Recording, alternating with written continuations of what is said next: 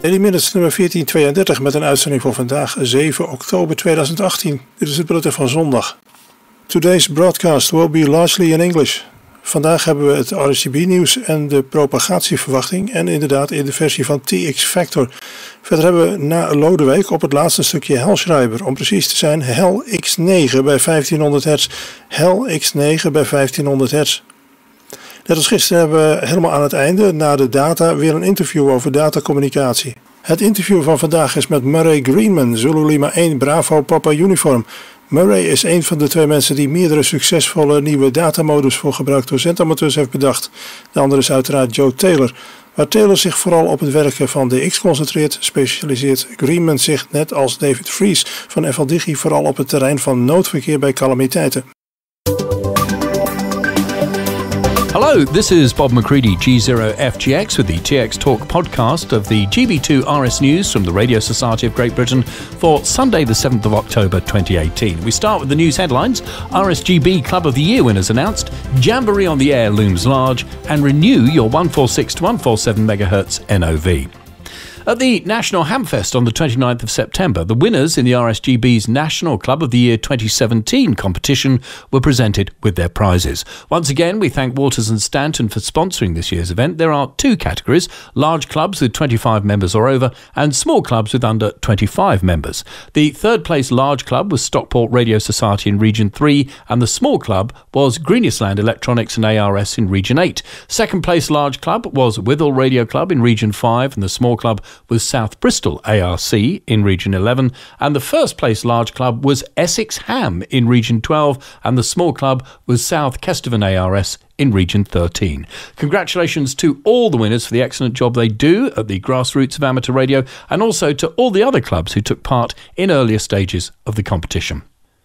2 million young people from around the world are expected to take part in this year's Jamboree on the Air and Jamboree on the Internet. These take place from the 19th to the 21st of October and are the world's biggest scouting event. Some 20,000 licensed amateur radio operators put 12,000 radio stations on the air, offering an excellent opportunity for radio amateurs, both young and old, to inspire scouts with the charms of radio techniques. During JOTA, scouts and guides will encounter numerous different languages and cultures in a worldwide learning experience that lasts all day and well into the night. All current 146 to 147 MHz band notices of variation will expire on Tuesday the 31st of October.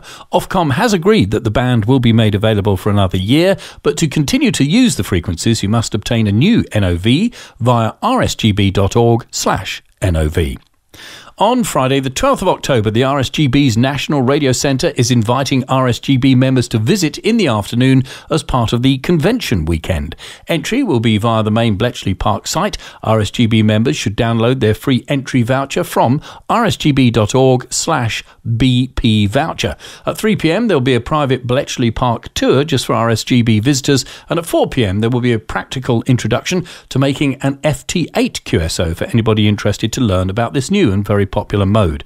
Licensed amateurs are reminded to bring a copy of their licence, and if there is time, they'll have the opportunity to operate the NRC station Golf Bravo 3 Romeo Sierra.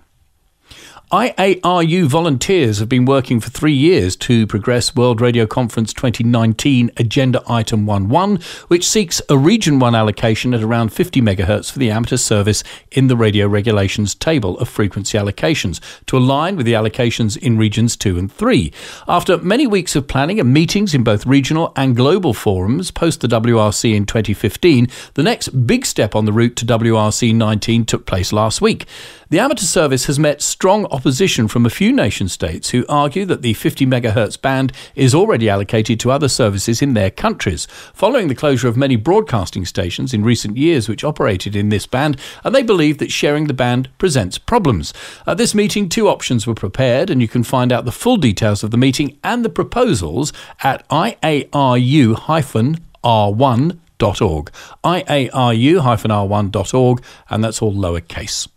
The RSGB convention takes place from the 12th to the 14th of October at Kents Hill Park Training and Conference Centre in Milton Keynes. Our thanks to the principal sponsor, Martin Lynch & Sons. This year there will be a partners room, which also includes space for those who bring non-radio projects. And also the deadline has been extended until midnight on Sunday the 7th for those wishing to join others at the convention Buildathon. You can see the whole convention lecture programme and apply for a Buildathon place by going to rsgb.org/convention. For the second time this year, during the weekend of the 13th and the 14th of October, the Cadet Forces will be operating on the UK 5 MHz band using the allocated frequencies for the purposes of Exercise Blue Ham 100. All their usual live logging and map plotting will be taking place. Upon conclusion of the exercise, amateurs who have met the requirements for the number of contacts can submit their log sheet to the Blue Ham X coordinator via blueham@alphacharlie.org.uk and have your certificate issued. And please note that once again, the exercise has different QSL information. Also, PSK31 will be in use on 5.363 MHz. You can find all the details at alphacharlie.org.uk/exercise-blue-ham. And that is Alpha Charlie spelled out, so it's alphacharlie.org.uk/exercise-blue-ham, all lowercase. Now we have the details of rallies and events for the coming week, and we start with Sunday the 7th of October when the 45th Welsh Radio Rally takes place at Rougemont School, Malpass Road, Newport, South Wales. The postcode is November Papa 206 Quebec Bravo. The doors open at 10 and admittance is £2.50. There'll be a bring and buy sale, catering, lectures and seminars, a talk-in, RSGB bookstall, trade stands, special interest groups and a prize draw and raffle. There'll be talks by Eric Edwards, Golf Whiskey 8, Lima Juliet on free digital voice on HF, and a talk by Andrew Rushton, Golf Whiskey 0, Uniform Zulu Kilo on aerial basics. Michael Rackham, Golf Whiskey 4, Juliet Kilo Victor can tell you more on 01495 226 149. 01495 226 149. Also on Sunday, the Hack Green Bunker Rally will be held at Hack Green Secret Nuclear Bunker, French Lane, Hack Green, Nantwich in Cheshire, postcode Charlie Whiskey 5 8 Alpha Lima. This will be a sale of electronic equipment, amateur gear, components, military radio items and vehicle spares. Doors open at 10 and there will be refreshments on site. 01270 623 353 for more information. 01270 623 353. Next weekend in the USA from the 11th to the 14th of October, Microwave Update 2018 will be taking place. It's at the Holiday Inn in Dayton, Fairborn, Ohio. It's an international conference dedicated to microwave equipment design, construction and operation and is hosted by the Midwest VHF-UHF Society. Microwaveupdate.org is the place to go for more info. Microwaveupdate.org. From the 12th to the 14th of October, as already mentioned, of course, the RSGB convention takes place, so we'll mention it under rallies as well. And the address for that, remember, is Kents Hill Park Training and Conference Centre, Swallow House, Timbold Drive, Kents Hill Park, Milton Keynes in Buckinghamshire. Mike Kilo 7 6 Bravo Zulu is the postcode. And for more information, go to rsgb.org/convention. On the 14th of October, the Hornsey Amateur Radio Rally takes place in the Floral Hall, Hornsey. Hotel Uniform 181 November, Quebec is the postcode. Doors open at 10, admission is £2 and under 14s are free. They promise trade stands, a bring and buy run by the Hornsey ARC and an RSGB bookstall, as well as hot and cold food in the cafe. Les, 2 Echo 0 Lima Bravo Juliet can tell you more on 01377 252 393. 01377 252 393. Finally, the Holsworthy Radio Rally happens on the 14th of October. This is at Holsworthy Community College, which is in Victoria Hill, Holsworthy, in Devon, postcode EX22 6JD. There's going to be traders, a bring and buy and catering. Doors open at 10 in the morning, and Howard, Mike 0 Mike Yankee Bravo, can tell you more. Email holsworthyarc@gmail.com. If you want to get your event into Radcom and GB2RS, just send us the details as early as possible to radcom@rsgb.org.uk. And remember, we need to know at least 3 months in advance to get your information into Radcom. Next, it's the DX News from 425 DX News and other sources. And John, Whiskey 5, Juliet Oscar November, is going to be active as Victor 47, Juliet Alpha from St Kitts. The IOTA reference is November Alpha 104. And he's there from the 10th of October to the 6th of November, operating SSB and FT8 on the 160 through 6 metre bands. QSL via Whiskey 5, Juliet Oscar November direct only, and Logbook of the World. Ken, Lima Alpha 7 Golf India Alpha, will be active as Tango Tango 8 Kilo Oscar from N'Djamena in Chad from the 9th to the 21st of October. He's going to operate CW and maybe some SSB on the 160 to 10 metre bands. Volca Delta Lima 1 Whiskey Hotel will be active as Delta Lima 1 Whiskey Hotel Portable from Rugen Island, Echo Uniform 057 from the 6th to the 20th of October. He's going to operate mainly CW and maybe some SSB on the HF bands, and it's QSL via his home call direct or via the Bureau.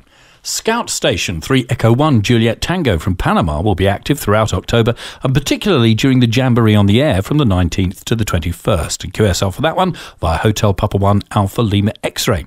Whiskey Alpha 7 Whiskey Juliet Romeo will be active as X-Ray Victor 9 Whiskey Juliet Romeo from Vietnam until the 27th of October. He will operate CW, some PSK 31 and SSB on the 40, 20 and 15 metre bands from the city of Vung Tau, with side trips to Con Son Island, Alpha Sierra 130, and Phu Quoc Island, Alpha Sierra 128.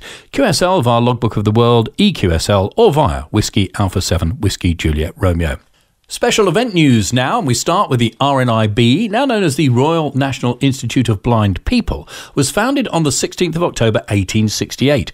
As part of their 150th anniversary, Terry, Golf Mike 3, Whiskey Uniform X-Ray, is going to run Golf Romeo 150 NIB throughout October. Special QSLs will be available, and a log search is at g3swh.org.uk/gr150nib.html. Bit of a mouthful.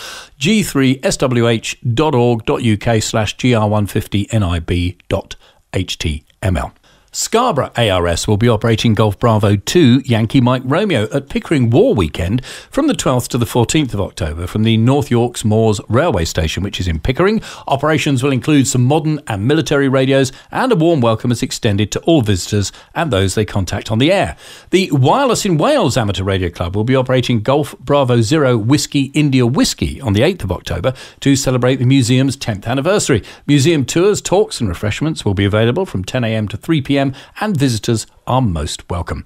Remember, we're very happy to publicise your events on GB2RS in Radcom and on the RSGB website. Just send the details to radcom@rsgb.org.uk as early as possible. And as we always mention, one condition for getting a special event call sign is the station must be open to the public, so our free publicity can make your efforts more widely known and ensure plenty of people come to see you.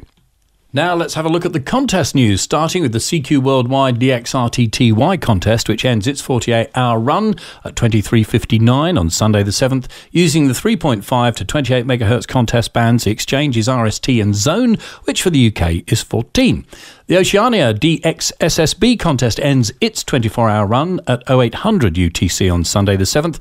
Using SSB only on the 1.8 to 28 MHz contest bands, the exchange is signal report and serial number. The IARU 432 megs to 245 GHz contest ends its 24-hour run at 1400 UTC Sunday the 7th. Using all modes on 70 centimetres and above, the exchange is signal report, serial number and locator. Also on Sunday, the DX contest takes place from 0500 to 2300 UTC. Using CW and SSB on the 3.5 to 28 MHz contest bands, the exchange is signal report and serial number. The Worked All Britain DX contest takes place on Sunday the 7th as well from 0500 to 2300 UTC. The exchange is RS plus serial number plus WAB square, and they'll be using the 80, 50, 20, 15 and 10 metre bands, SSB only. Now this is a new contest. It replaces their HF contest that was discontinued. Entries need to be with the contest manager by the 28th of October, and you go to worked-all-britain.org.uk as your source for details of the rules and log sheets. That's worked-all-britain.org.uk. On Tuesday, the 432 MHz FM activity contest runs from 1800 to 1900 UTC using FM only, and then it's immediately followed by the all-mode 432 MHz UK activity contest from 1900 to 2130 UTC. In both contests, the exchange is signal report, serial number and locator. On Thursday, the 50 MHz FM activity contest runs from 1800 to 1900 UTC using FM only, and as you might have guessed, it's immediately followed by the all-mode 50 MHz UK activity contest from 1900 to 2130 UTC. The exchange for both contests is signal report, serial number and locator. Next weekend, the Oceania DXCW contest will be running from 0800 UTC on the 13th to 0800 UTC on the 14th. That uses the 1.8 to 28 MHz contest bands, and of course it's CW only, the exchange, signal report and serial number. And on the 14th, the IRTS 40 metre counties contest runs from 1200 to 1400 UTC. This one uses CW and SSB on the 7 MHz band, and the exchange is signal report and serial number, with EI and GI stations also sending their county. Now let's have a look at radio propagation. Our report is compiled by Golf 0 Kilo Yankee Alpha, Golf 3 Yankee Lima Alpha and Golf 4 Bravo Alpha Oscar, and was compiled on Friday the 5th of October. There are signs that ionospheric conditions are improving as we head into autumn. This isn't unexpected. As the ionosphere cools, there is a chemical shift towards more monatomic species that are easier to ionize. The 4 Uniform 1 Uniform November New York and Victor Echo 8 Alpha Tango Nunavut and Zulu Sierra 6 Delta November Pretoria beacons on 14.100 MHz were all audible at the same time on Wednesday in the UK, so we can expect transatlantic conditions to get better as the month progresses. Robert Golf 4 Tango Uniform Kilo even reported working Mayotte in the Indian Ocean on 10 metres, so do make sure you make the most of the autumn DX openings if and when they occur. Next week, the solar flux index is predicted to remain around 68 to 70, so 14 and 18 MHz are likely to be the main daylight DX bands, with the possibility of the occasional opening on the higher bands. However, the effects of a solar coronal hole may once again disrupt the ionosphere, with Sunday the 7th and Monday the 8th predicted to see a raised KP index of up to 6. Look for pre-auroral enhancements before or just after the solar matter hits the Earth. One way to do this is to monitor the real-time solar wind at solarham.com. An increasing wind speed, increasing particle density and a south-facing interplanetary magnetic field, or BZ, are all indicators of an impending geomagnetic disturbance. Wednesday the 10th and Thursday the 11th may also be disturbed before we see a little respite later in the week. For VHF and up, it's looking a bit mixed for the next week, with high pressure nearby over southern areas, while we have occasional periods of low pressure to the north and west of Scotland. The high pressure in the south will mean that Tropo will be a feature again this week. This is typical autumn fare, and there should be some good paths into the continent and across the southern North Sea to the Baltic. It will also be worthwhile checking paths to the south across Biscay to Spain and the Canaries. The northwest of the British Isles will probably miss out on these Tropo conditions, since it will also be rather breezy with occasional rain or showers. A few options may present themselves for some rain scatter on the microwave bands. Moon declination is positive until Monday night, so EME windows will shorten and losses will climb as the week progresses. October's a busy month for meteor showers. Next Tuesday sees the peak of the Draconids, which favours temperate and far northern latitudes, and look for increased activity from Sunday night. And that's it for the propagation team for this week and for this broadcast of the RSGB News. Just a reminder, if you want to see a full transcript of this broadcast, you'll find it at the RSGB website under News. To hear the local news, tune in to the amateur radio station that provides that service for your area, and you can also find the local news bulletins on the RSGB website. I'm Bob McCready, G0FGX, and this has been the TX Talk podcast of the GB2 RS News from the Radio Society of Great Britain.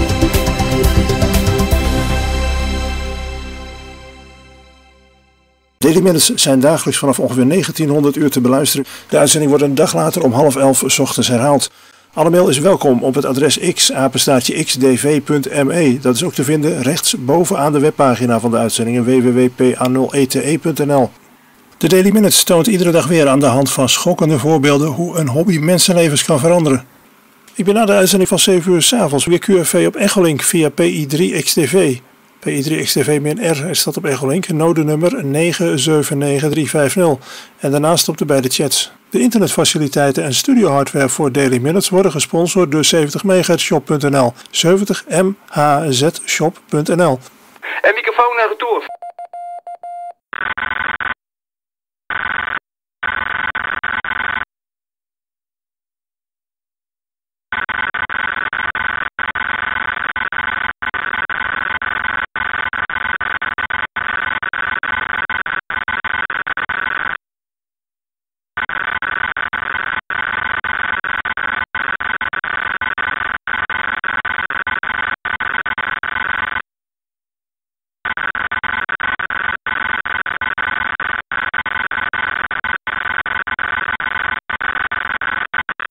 We'll go digital in 5, 4, 3, 2, 1. From the analog studios of the Radio Amateur Information Network, I'm Will Rogers, K5WLR, with this rain report.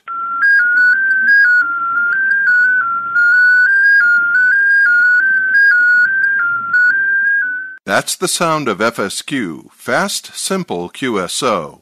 One of the New Zealand hams behind it is retired electronics engineer Murray Greenman, ZL1 BPU. When Murray isn't driving a school bus in his retirement, he's dabbling in the digital realm of amateur radio. I've been interested in finding a way of providing good comms for emergency operation for some time. But my friend Con ZL2AFP and I have been chatting about that and exploring other modes. As you probably know, I specified MFSK16 back in 1999 and it's sort of developed from there. The most recent couple of developments that Con and I have done have been Domino EX back about 96 or thereabouts, and then WSQ, weak signal QSO, which was developed for the really long wave bands.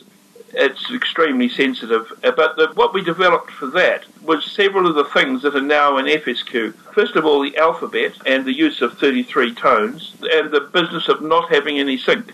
That all came in WSQ, and we got to thinking, this is sort of the middle of last year, how it might be possible to speed the whole thing up and make something useful for a chat mode that we might be able to add things to make it useful for emergency comms. And by chat mode, I mean a way that you can have a conversation with somebody that's unlike a ragchew. Conventional ragchew QSOs, somebody wibbles on for 5 minutes and then they put it over to somebody else and they wibble on for 5 minutes. Whereas a chat is like a face-to-face conversation. You say a sentence, and while you take a breath, someone else says a sentence. Well, that's what we had in mind. WSQ worked by typing a sentence and pressing enter.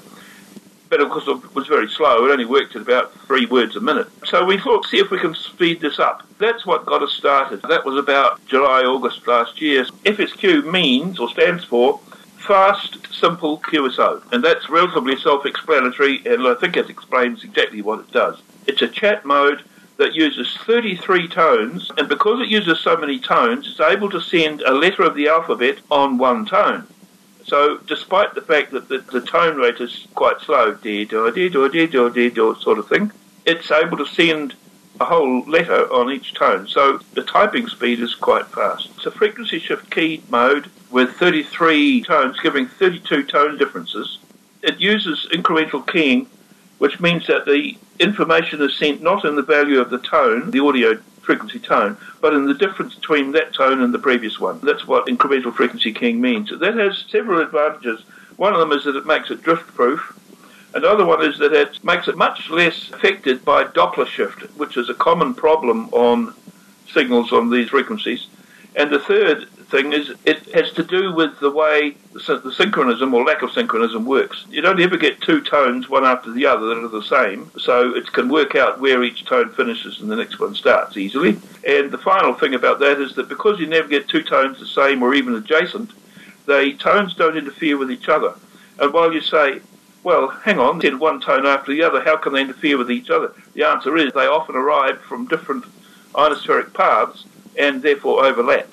So we need to make sure that the signal doesn't interfere with itself when it's coming via different paths. This is NVIS after all. What if you're using two letters that are identical in a row? Remember, it's incremental. The value of the letter is sent not in the value of the frequency of the tone, but in the difference between one tone and the next. So, for example, if you hit the space bar several times, you get da-da-da-da-da-da-da, not the same tone all the time. Because there's a difference, there's also an extra one added. It's a bit complicated, but it's an offset incremental frequency keying system. Domino EX used the same thing. Once we proved that it did work sped up, we also discovered that it was also quite robust. We spent quite a lot of time adjusting the parameters, the baud rates and the spacings and all that sort of thing, to suit the sort of propagation you get on 80, 40 and 30 metres, especially 80 and 40, which is near vertical incidence signals, NVIS stuff. And once we'd got that worked out, we realised that it was extremely robust and didn't require any error correction. The whole business of adding the commands and so on for emergency comms, the general fun of it, came along from that. I specified the command structure. It's sort of quite new. Nothing's ever been done quite like that before. That's how it sort of grew. What kind of issues are your new FSQ users encountering or reporting to you? The first one is how little they read the documentation. Most of the questions that are asked can be answered by reading the documentation. Others are difficult to answer at all because they have unreasonable expectations. But there are some really interesting ones. I met one yesterday. A guy was asking, why do, when we've got perfectly good text communication using FSQ, why do the images that we receive, because it's able to see in pictures as well, why are the pictures noisy? And the answer to that is not as simple as you might think. It's to do with the fact that when you're receiving tones, individual tones which are used for text, you're receiving them in individual filters that are 3 hertz wide. Whereas when you're receiving the images, you're receiving them in a single demodulator process, which is 400 hertz wide. And so the signal-to-noise ratio is correspondingly worse. There have been lots of questions about the syntax of the commands and why they work like they do, and why can't you do this and why can't you do that. To some extent, it's unreasonable expectations, but most of the time it's operational problems. People not setting the software up correctly, problems with sound cards, particularly have problems with computer-operated transmitters, CAT control.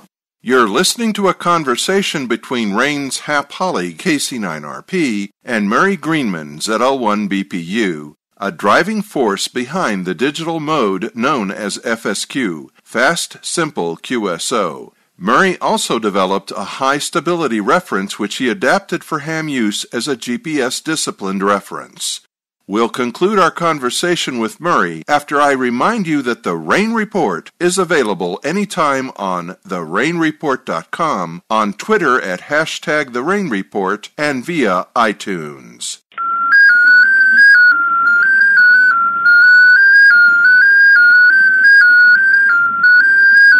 You are listening to The Rain Report from www.therainreport.com.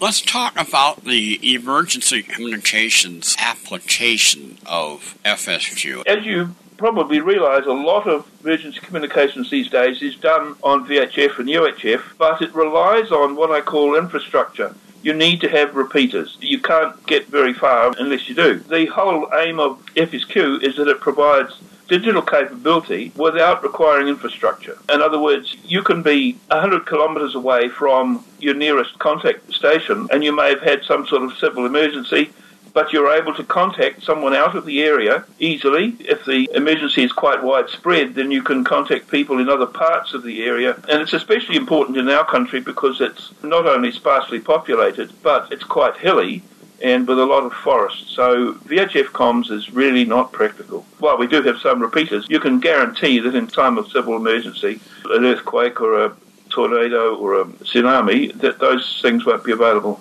That's why the use of NVIS. There's no other means of getting propagation from one point to another with relatively simple equipment when you've got hills and forests in the way. You need to use the ionosphere. We really need to take a minute to define NVIS. Near vertical incidence signals.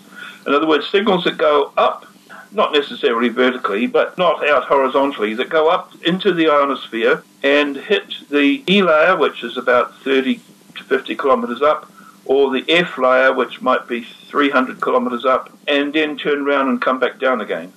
if you're far enough away, there won't be any ground wave signal. You'll just get signals that have come back from the ionosphere to your station. Unfortunately, there are several paths. As I said, E layer and F1 and F2, because there are two F layers often. During the day, there are certainly two F layers. Consequently, you get signals from these three different sources, which have different timing and also have different frequencies, because the layers are moving, so you get Doppler shift. That's the nature of NVIS. You get multiple signals arriving, because if you're close enough, you can get ground wave as well. And they all have different timing, they can have different frequencies, and their signal strengths vary up and down. So when they interfere with each other, you get considerable fading and so on. So you need a huge fade margin to be able to handle signals like that, and you have to have a mode that will handle large changes in timing and large changes in frequency. By large, I mean it's about 1 ppm, 1 hertz per megahertz of frequency shift. The frequencies we're talking about where NVIS operation works between, say, 2 megahertz and 10 megahertz, and during the day the higher frequencies work, and and at night the lower frequencies work. So the advantage of NVIS is that you can be on one side of a mountain and you need to get a signal to the other side. FSQ would work for that. My friend Con, who's the guy that has written the software, lives in Gisborne, which is 300 kilometres from here. We have no trouble at all talking to each other most of the day on 40 metres and most of the night on 80 metres. In winter, the crossover point is a bit touchy, around about 5 p.m, where 40 metres can die out before 80 metres is picked up. But late at night on 80 metres, we hear VK6s running FSQ. That's the western side of Australia, 3,000 kilometres away. Tell me about the software. The original software, written by COM-ZL2AFP, was written in standard ANSI-C, and it's a simple standalone program. It's been copied and adapted slightly by a couple of Americans and added a couple of Americanized features, especially for relaying. That's something the Americans are really keen on, relaying messages. NW8L and KA4CDN are the two guys. The original ZL2AFP code is public domain. He's released the source code for it. These two guys took the source code and tweaked it a bit, but their program has a few other features, but it essentially looks exactly the same and works the same.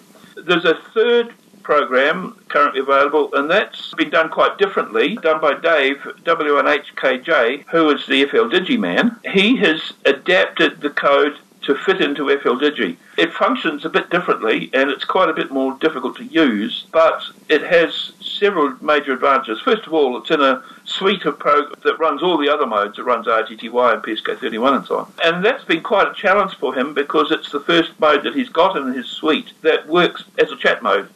You press enter and it sends. That's different. It's not a RAGTU mode. Big advantage is the FLDigi version runs on Apple and Linux platforms, whereas the original and the first American copy of it, purely Windows programs. Although they will work on Linux if you use Wine. The point is that with an NVIS setup, you can put up an antenna for 80 metres that's quite low to the ground. In fact, on 40 metres, I frequently just dangle it on a fence or a hedge. It doesn't need to be up very high, because you're wanting the signals to go up anyway. For an emergency station, you can get out there with your car and your gear and connect up very easily.